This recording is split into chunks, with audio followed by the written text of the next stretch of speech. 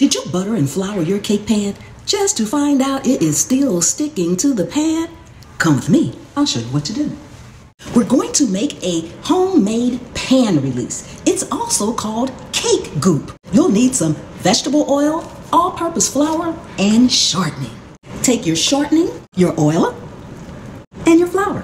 You're gonna whisk this by hand so you don't overmix it. But if you cannot whisk by hand, go ahead and use anything electric that you have, but make sure it's on low. Once it's all done, it should be smooth like that.